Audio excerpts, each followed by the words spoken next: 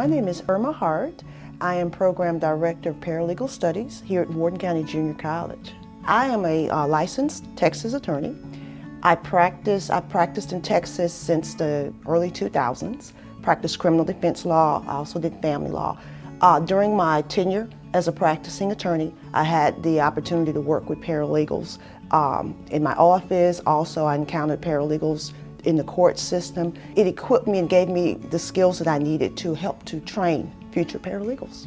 The degree program is 60 semester credit hours, which most students complete on an average of 2 years. First of all, you have to love the law. You have to have an interest in studying the law and eventually working as a legal professional. It also helps if you have strong writing skills, you love to read, and very detail-oriented person and someone who has a strong sense of ethical responsibility.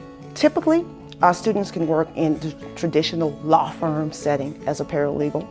Also, we have students who work in government agencies, in district clerk's offices, district attorney offices, state of Texas. Students can also freelance if they choose to, working under the tutelage of a licensed attorney. The paralegal profession is expected to grow by 16% throughout 2026, and that's actually faster than average.